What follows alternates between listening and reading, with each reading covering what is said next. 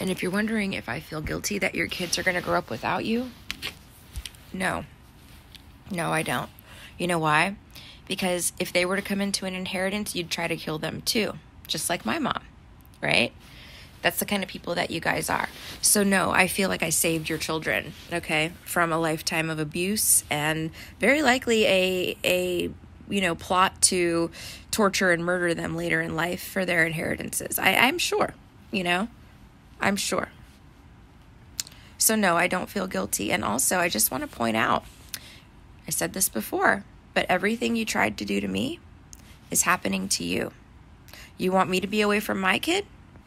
You're going to be away from your kids. You want my kid to have no mommy? Your kid's going to have no mommy. Yeah.